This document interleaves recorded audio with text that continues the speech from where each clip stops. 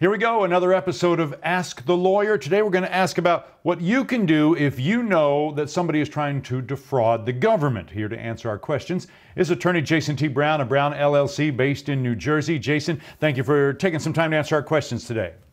Thank you very much for having me. Let's talk about the False Claims Act. Tell us what the False Claims Act is and how that applies to whistleblowing. Sure. The False Claims Act, and when people refer to it, it's a federal act generally, and it incentivizes whistleblowers to come forth with information about entities that are systemically defrauding the federal government out of money. Typically, this happens with Medicare fraud, Medicaid fraud, defense contractor fraud. And when I talk about systemic, I mean that it doesn't necessarily have to be ongoing. It could be a one-time fraud that's a large amount. But I'm trying to differentiate. It doesn't cover if a neighbor is defrauding Social Security or defrauding workers' comp. But there's other ways to deal with that that don't really incentivize the individuals to come forward through this statute. The purpose behind the statute is to get whistleblowers who are well-placed to provide information to the government secretively that can end and cut down fraud against the government. So you're saying if I'm a whistleblower and I'm successful, I'm entitled to compensation? Well, you're entitled to it if the government's actually able to recover money. And there's a couple different tracks of recovery for successful whistleblowers. And under the False Claims Act, at least the federal portion, and there's also state False Claims Act, which I can get into in a second. But when you blow the whistle under the False Claims Act, the government gets to look at the case first. And if the government intervenes, generally you can get from 15 to 25% of what the government recovers through that litigation. If the government doesn't intervene, you can get up to 30%. But it's a little bit of a trade-off because if the government intervenes, the average value over the years for these cases is roughly $13 million. If it doesn't intervene, it's somewhere between 2 and 3 million. Okay. And those are just averages. So you may get a bigger percentage, but lower pool of money. Explain to me what you mean by if the government intervenes. What does that mean? Sure. These cases are filed under seal, so you present them to the government first to decide whether or not they want to handle the litigation directly. If the government intervenes, they're really controlling the shots at the beginning, middle, and end. If the government intervenes, they file a formal intervention notice indicating they will be handling the case.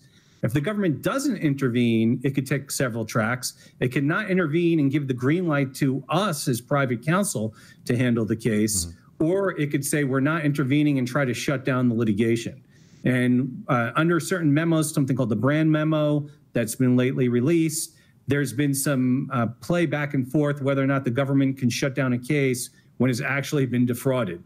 The government may want to do so for several reasons, but it's highly complicated type of creature, and you attack it on a case-by-case basis. So without getting too deep into the weeds, is there a general situation in which the government would or would not intervene? Is it based solely on the size of the case you're talking about? Well, that certainly is a factor. And the government has limited resources, and the more at stake, the more inclined they are to try to intervene and assist. The less in controversy. If it's less than $500,000, almost certainly they're not going to get involved.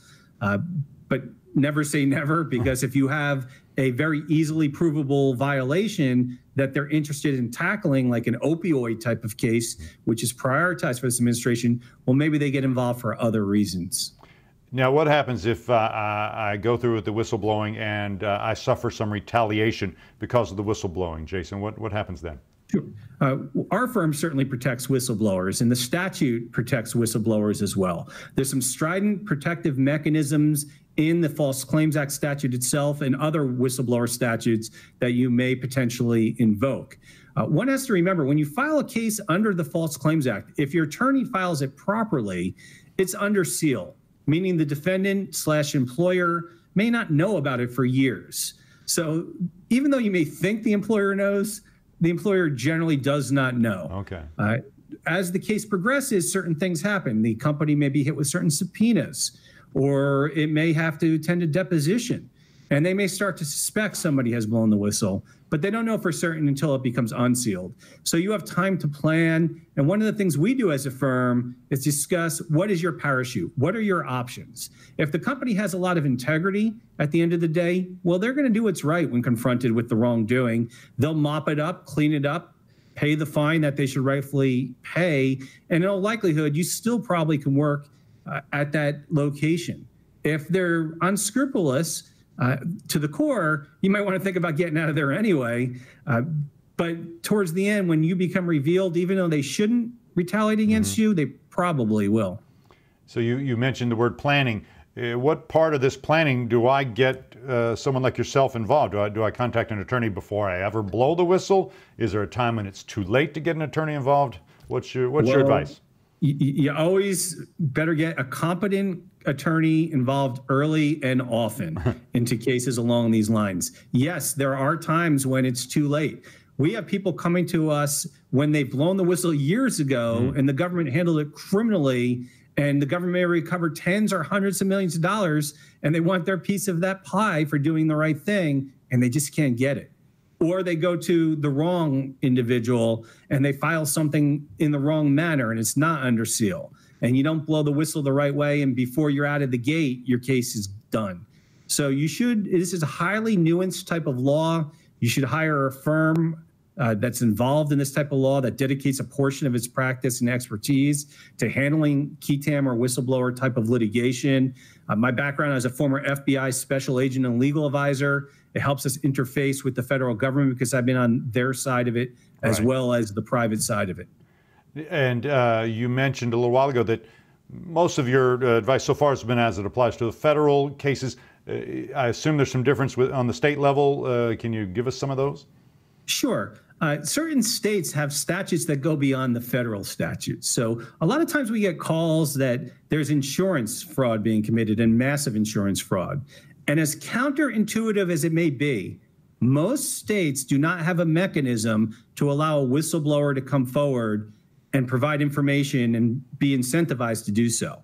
However, California and Illinois are two states that do have those mechanisms. And California in particular, and actually Illinois in the statute, you could recover up to 50% of what the government recovers in those cases. Wow. So you're highly incentivized in California as a whistleblower or Illinois as a whistleblower, not just to blow the whistle on fraud against the government, but if you know of widespread insurance fraud being committed. And you're based in New Jersey, but are you able to help people anywhere in the country? We take cases nationwide. We're licensed in many different jurisdictions, not just New Jersey. And those that we're not, we pro hoc vice or go through somebody else's license and work with them as local counsel at no additional expense to our client. Excellent. Jason, as usual, just fascinating and helpful information. I sure appreciate your time today. Thank you.